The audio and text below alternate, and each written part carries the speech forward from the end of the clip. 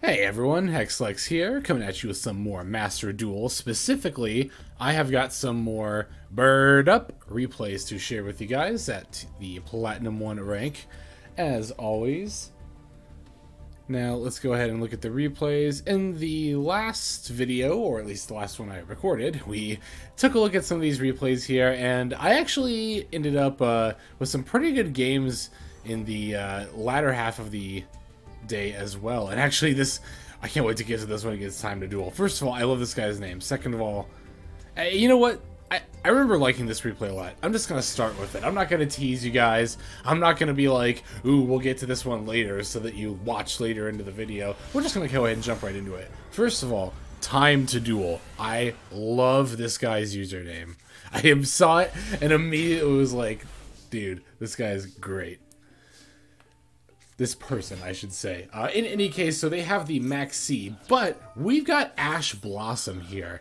And as I mentioned in the last video where we watched Bird Up replays, I have thought about putting Crossout Designator in this deck as a counter to Maxx, but we also have the Ash Blossoms, of course, in addition to the Called by the Graves. And Ash Blossom is a really versatile card because obviously its main function isn't even to counter Maxx in most decks, but in this deck, it kind of does become a main function of the card. So we're able to go into a Tri-Brigade combo here, and this is going to let us set up a Simorgh, which is funny because you would think, you know, like in the Almiraj into the, you know, Kerass play is not that particularly, you would think like, oh, it's not impressive in this deck, right? Because we can't do the stuff that Tri-ZEUS can do. But no, we can still set up like a pretty good board, even with just the Tri-Brigade cards alone. Which I think is a testament to really how strong Tri-Brigade is. I'm really interested. I don't imagine it'll come out until, you know, at least midway through the season and then not take effect until the end of the season. I really wonder what like a future ban list for Master Duel is going to look like. Because, you know, it's pretty clear right now that Tri-ZEUS is arguably the strongest deck. Like it and Virtual World are pretty firmly in tier 1. I would still say Drytron is definitely in tier 1 as well. I've seen some people kind of disagree with that. Bird Up, I have noticed a slight decline in how many I've been seeing on the ladder. I do think it is quite possible that Bird Up is on its way down to tier 2. Sky Striker, I was a little, in my, you know, best decks for ranked video, I know I said, oh, I think this deck is tier 1. I think it was probably closer to tier 1 towards the end of season 1. I would probably definitely put it, I'm really bad about saying that. I would definitely put it in tier 2 as of right now, just as where we're at in season 2 right now. So, you know, in a way that does kind of outdate some of the information from that video, but, you know, it's a meta game. Like any other card game, it's constantly evolving. Here I'm talking over this replay I said I loved showing, and I loved it because it was the mirror match. And this is actually, like, this is the first time I've played the mirror match where it wasn't just like, oh, one of us had Maxx and couldn't stop it, and then, like, the duel's pretty much over. This was, like, the first real back and forth I've had in a mirror match, and it was pretty cool. Like, so, honestly, I could have stopped my opponent from comboing off, right? But I let them kind of go into a Maxx because if you remember my hand, I should have pointed this out earlier. If you remember my hand before I Maxx'd, or you could even go back and rewind the video a bit, I didn't really have many options to set up a play of my own. So I thought to myself, well, you know, I could imperm and stop my opponent from comboing off, or I could do this, right? Or no, Ash, sorry. I could Ash and stop my opponent from comboing off, or I could Maxx instead, because I can't really combo off. I don't have like a comeback play right now, so that's what I ended up doing here. I just ended up Maxxing because I knew what the end board was going to look like, and as I kept drawing with Maxx, I kept seeing outs, and I'm like, okay, you know what, with this hand, I'm pretty confident in my ability to play through my opponent's setup board.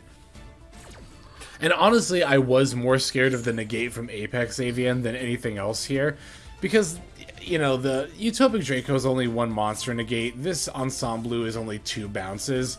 I'm very confident in our ability to play through those and still be able to have a really, really solid inboard that actually ends up getting us ahead on the board. So I really wanted to save as the combo, as my opponent's combo was going on and as I was drawing cards. I decided, okay, I want to save the Ash for the Simorgh, so they don't get the Apex Avian. I know they'll negate with the Utopic Future, but I can just imperm the Utopic Future, and that way they don't get their, there's Apex Avian. Yeah, that Omni Negate is pretty nasty, but you see our opponent is going to end up using now all of their responses. They no longer have any bounces. They already stole the Recital Starling. And we're still going to have plays at this point. Now, our Nervall does get hit by the Called By. That was a bit of a questionable decision on my part, was to call by my opponent's Nervall, because it did mean my own Nervalls on my upcoming turn were going to be negated. However, we have the Beryl Canary. We can go into, not Ensemble Robin, this is Assembled Nightingale, excuse me. We can go into Assembled Nightingale, whose really only purpose is to go into Downerd and then Zeus. This kind of board state is exactly where Assembled Nightingale shines, and why I really think it's not... Because when I first built this deck, I saw it, and I was like, surely this must be a flex spot, right? Like, this card isn't that good. But then I realized, shortly after I started playing it, like, oh, this is how you Zeus and out and do an opponent's board. Because the Assembled Nightingale can attack directly, so you can always battle with it. Yep, here I am going to respond with Maxx. I did it a little prematurely. I should have waited until my opponent actually used the effect. Instead, I changed it on the normal summon. So, yep, slight misplay. Also, slight misplay here. Actually, not even slight. This was a more major misplay, where I should have Zeused in response to my opponent. Basically, I should have Maxx'd and Zeus, both in response to Fractal's effect. Instead, I did the Maxx too early, which was a slight misplay, but didn't end up mattering. The Zeus did end up mattering, because then the Omen banished my Zeus. I don't really have an excuse, I just wasn't thinking, honestly.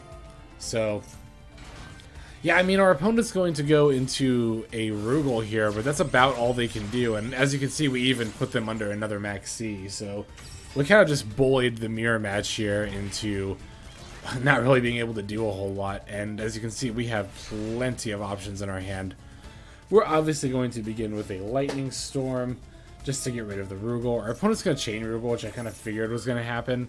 But I thought they were going to put like a Nervall in defense mode, but they just summoned a Fractal in attack mode to get destroyed, so no, that's fine. We're going to Bird Call, and then our opponent, I'm pretty sure, just concedes at this point. Yep, there they go. So yeah, I wanted to show that game because I hadn't shown a real, like, exciting mirror match game yet. Also, Time to Duel, if you're out there, I genuinely love your username. I think it's great. Alright, so let's go on to the next replay. If I recall correctly, this was the last one we watched in the last video, so let's go ahead and move on to this next one. There's always this, like, lingering pause as the game loads, as I'm, like, trying to remember more about this game before I say something out loud. Alright, so, yeah, I mean, we're going second here. Our opponent is playing a Magician deck, which is cool, because, again, I really enjoyed Arc V, so I actually have a soft spot for Pendulums. I know there are some people who just don't like them. I know Konami sure doesn't seem to like them, but yeah, I mean, like I said, I have a soft spot for Arc V, so in turn I have a soft spot for Pendulum cards, especially Magician's decks. And this poor opponent, right? So we Maxx, and they actually set a monster and pass. They don't play into it, which I respect, you know? That's fine. I do the same thing sometimes. But they have the Maxx, but we have the Ash for it. So, like, they get wrecked by our Maxx, and they're not even affected by... They get wrecked by our Maxx, and we're not really affected by theirs. That's what I was going to say. Right? I said that right? Anyway. Yeah, as you can see, we're going to go into some fairly, like, kind of boring version of the combo, really. Like, it's a good thing we have DD Crow. You know, this is why I like having DD Crow as a one of. It's not only a niche, not even niche, it's got a lot of applicable use, but it's a somewhat niche hand trap, but it's a level 1 winged beast, so it can actually contribute to combos, which is really cool. I like its versatility in that way. I wish there were more hand traps like that, to be honest. Like, I don't know. just cards that can... I mean, I guess it depends on the deck more than the actual cards themselves, right? Because, I mean, you look at Sky Strikers. That makes use of a hand trap as a part of a combo. You use the Effect Veiler with the Howcliffax. I can never say that card's name. Yeah, and then you go into the Access... Or you go into the Celine, which gets the Veiler back, and then you go into Access Code Talker. But, yeah, I mean, we're going to just start comboing off, and our opponent's going to have to concede it there. So here we've got another... Ooh, I almost delayed it, jeez. Here we've got another loss, but as you can see, it's another 11-turn game. And as I've said many times in the past, I am all for keeping a loss if it was a genuinely good game.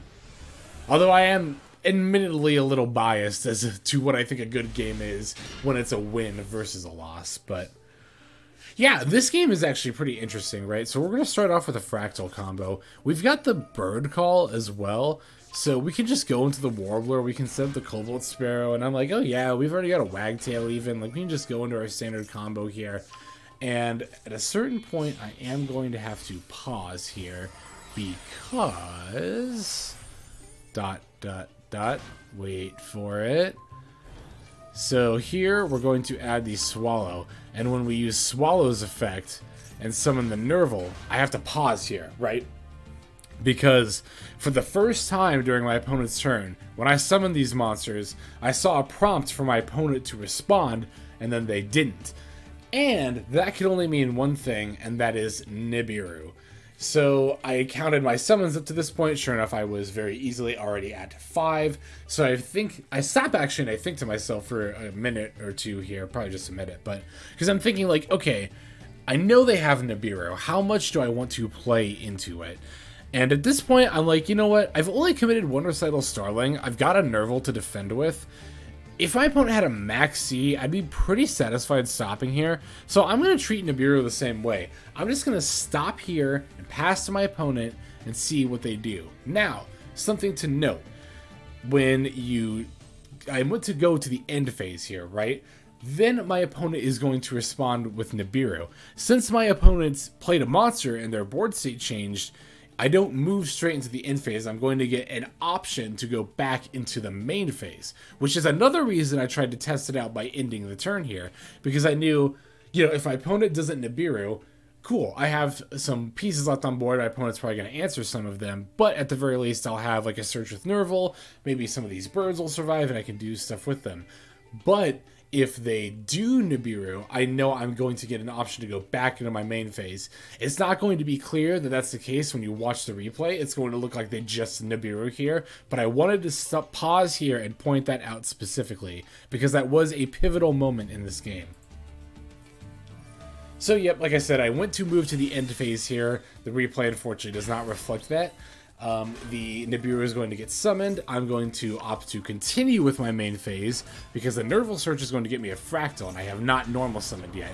Here I can special the Omen, and I can just go ahead and banish my opponent's Nibiru.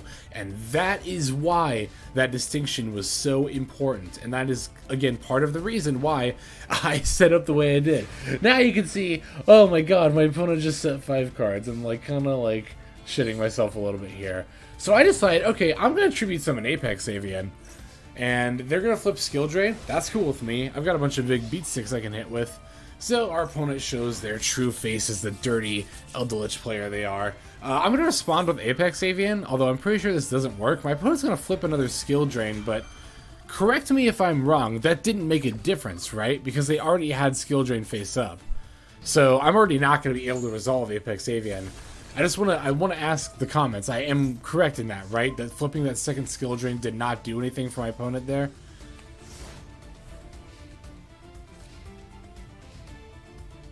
Okay, so they're going to have these set and pass, and then of course, you know, they're going to get the Quick Play spell, which is going to let them summon their Golden Boy. We do have the Lightning Storm here, so I'm going to go ahead and throw that down, but our opponent's got the Solemn Judgment. Which I wonder if, like, because I don't feel like every Eldritch deck even plays Solemn Judgment. But if you're playing a deck that sets 5 back row, don't you, like, always want to play 3 Solemn Judgment? 4 cards like Harpie's Feather Duster and Lightning Storm. I can see how in a best of 3 format you might want to side deck those because the opponent sides Harpies and Lightning Storm in. But as always, we have to keep in mind we are playing a best-of-1 format, and we have to build our deck in a way where we can effectively play against a variety of decks and in a variety of, well, going first or second. Whereas, again, if you have the side deck, you can not only plan for certain matchups, but you can also put certain cards in specifically for going first or second. So, unfortunately, this is going to be kind of like the slow kill that Eldritch is so infamous for. And you can see we got them down to 1650. We were so close. This whole time I'm thinking to myself, like, okay, if I can, like, whip Harpie's Feather Duster and maybe make an assembled Nightingale, I can still pull this out. Or even, you know, I've got the Kerass and the Tenki. Well, the Tenki actually doesn't do anything here. If I recall correctly, we've used all of our fractals, right? There's fractal 1, 2, and 3. Yeah. So Tenki is unfortunately dead here. That is kind of why I don't want to play more than one. I mean, not that I think this is going to happen a lot with only one copy, but, you know, it'll happen more with 2 copies. So that's why I hesitate. So yeah, I mean, we're just kind of setting our wagtails and waiting to see if we draw Harpie's Feather Duster. But if I recall correctly, yeah, unfortunately we do not. So we have to set Maxx and now special Kerass in order to summon it and defend. But our opponent's got the counter trap to negate it, and I'm just going to concede here because I know my opponent's got it. So yeah, I think that was the first time I actually, like, showed a match where Eldritch kind of does its thing. That's another reason I kept that duel, is like, I mean, I don't know. Did I really need to show it, though? Haven't we all lived that experience? In any case, let's go ahead and move on to this next game against Gao here. Which, correct me if I'm wrong, is that not the kid from the Veld in Final Fantasy VI? Isn't his name Gao? God, I've only played Final Fantasy VI once. It's a great game, but I only played it once, and that was like, God, like 8 years ago or something like that. Okay, so we are playing against Altergeist here. So here we can actually show a game against a stun-type deck where we are able to pull through and come out with the win. It's not impossible, you know, it's so easily... I always talk about this concept of mentally conceding. It's so easy to be playing, you know, in this matchup, in this exact scenario, where we look at our hand and it's like... kind of weird, like workable, but weird. And then you see like, oh, our opponent's playing Altergeist, and it's so easy here to be like, oh, I have a janky hand, and my opponent's playing an anti-meta deck. Oh, this game's probably not going to go well. But no, you do not want to start thinking that way, because once you start thinking that way, that's how you fall into, like, again, what I refer to as mentally conceding. Thinking about how we're going to lose the game before the game's, you know, before our turn is even up. I'm not saying that, you know, it's impossible to lose before your turn is even up. No, that can definitely happen in this game. But, like, in this scenario, like, look, we're totally fine. Yeah, our opponent's going to try to revive the Multi-Faker, but we've got the Called By. I'm just going to go ahead and banish it. Now, interesting thing to note, I could have used DD Crow here, but I decided to save it for potential combo use. And as you can see, that is actually going to bite me in the ass here, because our opponent does follow up with Maxx, so I really should have used DD Crow against the Multi-Faker instead of the Called By. But I did think about it for a moment, and like I said, I ended up not using DD Crow because I thought I might need DD Crow to combo with later. But ultimately, like I said, it would have just been better to Called By the Maxx. I mean, obviously I didn't know my opponent was going to Maxx, but it still should have been something I was thinking about. Okay, here they're going to go into the Prime Banshee. They weren't able to set up a point in, like, they weren't able to set up their Hextia to point to something, which was nice. So we at least had that going for us. And here is our friend Siliquitus. I can't ever pronounce her name, but boy do I dislike this card. This is my least favorite card in Altergeist to play against. The bounce is really annoying. But our opponent's going to link it away here for a Hextia. I'm pretty sure they do this just to get both effects of Prime Banshee and of our friend whose name is difficult to pronounce. They're going to end up getting the trap back so they can just summon it back from the grave during our turn anyway. But we do at least still have DD Crow here, which I guess this actually did end up kind of working out. The fact that we didn't, or the fact that we called by instead of DD Crow earlier, because now we can DD Crow to get rid of our opponent's annoying bird thing. Because I don't think Siliquitus is how you say it. Siliquitus? Oh, I'm so sure I'm butchering that. But now we're able to banish that. Now we don't have to deal with it. So now we can add the Sparrow. And I know our opponent's got an Altergeist Protocol face down. They do end up having an Imperm as well, but I'm confident in our ability to play through a couple of negates. I don't think that's going to stop us from managing to get ahead on the board here.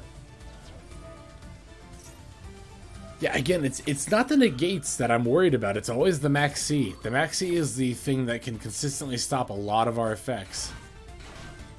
So our opponent's going to flip up the protocol in response to the Swallow being summoned so that they're ready to activate it at a moment's notice.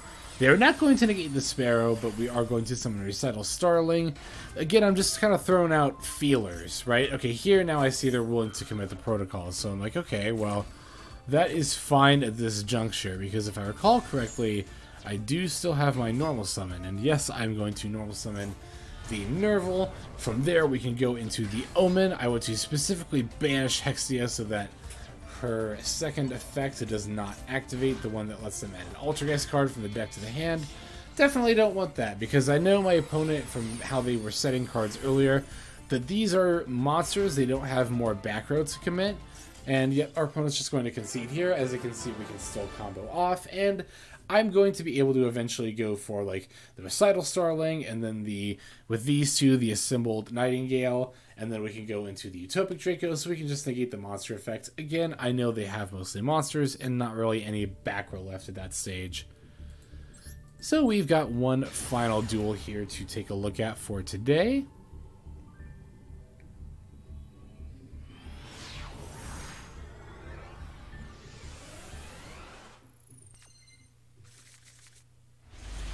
And yeah, I don't know, I'm pretty satisfied with our opening hand. Even in a going second scenario. Ah, yes, this is against Gagagas. So we have the Ash for their Automata Para, which is pretty devastating because it not only costs them their card they discarded, but Automata Para itself, leaving them with only 3 cards in hand. So yeah, we've got a pretty solid combo here. I'm going to begin with Fractal, but ooh, our opponent's got the Ash as well. So we can't set up our Sparrow, which is a little bit annoying here. I am ultimately still going to summon Warbler, but our opponent's got the Maxx as well. So I'm thinking to myself, right, okay, how much am I going to play into this Maxx? And I'm not going to play into it all anymore. I'm just going to special 1, set Nervall, and pass. So our opponent's only got 3 cards. I'm feeling pretty confident, but their 3 cards are actually going to let them go into a pretty nice combo here. You see they're going to be able to search their Automata Para once again. They're going to get it back. There's like, this is my, I'm familiar with the, Utopia, like, dot deck.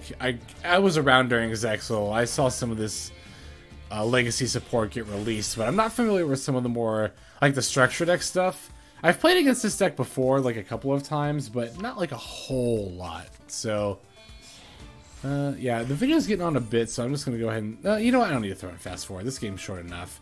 I do Maxx, and our opponent's going to still go into their special summons anyway, right? I mean, at this stage, they kind of don't really have... It's not that this...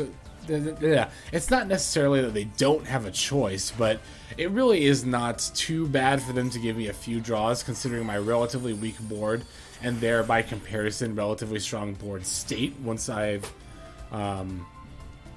comboed through. However, there is always a downside to playing into Maxx, even if it is the most advantageous play like it was for my opponent in this scenario. They're still going to give me a whole bunch of draws, which is going to give me more than enough ammo to fight back with on my turn. Our opponent's going to try to add with the Utopic Sage here, and I definitely don't want them to go into further combos. So I'm just going to Ash, and I'm just going to cut it off right there. They are going to equip the Assura Strike so they can smash through all of our stuff. I kind of feel like I would have gotten OTK'd, honestly, if I hadn't ashed that Utopic Sage, but I'm actually not familiar enough with Utopia.deck to really know if that was the case.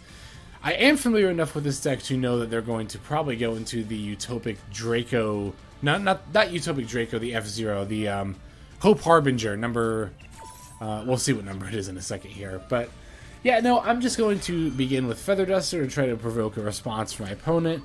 My opponent is going to respond with Utopia Dragonar's ability, and with it they are going to summon out their... it is number 38, I did remember that right. It's Hope Harbinger, yep. Now, fortunately, the way that the chain is structured, they can't negate the Harpie's Feather Duster here. Not that it really even needed to be negated. We're going to Ash our opponent, or not Ash, we're going to Imperm our opponent's Hope Harbinger before we drop the Lightning Storm, and that's going to be good enough to get the concede from our opponent. Alright, so that is all we've got for today. Once again, as always, I want to thank everyone for watching. Before we end the video, since I showed the deck in the last video, but not this one, I'm going to end by once again showing off my deck list here. If you've watched my deck profile video about Tri-Brigade Lyrliusc, it is by and large the same deck. The main difference is that I dropped one copy of Cobalt Sparrow in favor of one copy of Fire Formation Tenki. And again, the reason that I made this change was that the Sparrow doesn't lend itself to many combos in hand on its own. It's more of like a searching combo piece, and it needs other cards to special summon it in order to get going. But it can't start up combos on its own. Whereas Tenki for Fractal is a great way to unbrick a lot of otherwise dead hands. So once again, just explaining that is why I made that change there. As always, I'm constantly thinking about decks or cards to possibly add and change with my decks, and if I make any adjustments in the future, I will be sure to show them off as soon as I can. But let's go ahead and finish up by going through the extra deck here before we sign off. As always, I want to thank everyone for watching. I really greatly appreciate it. And yeah, that's going to do it for today. This is XLex, signing out. Have a good one.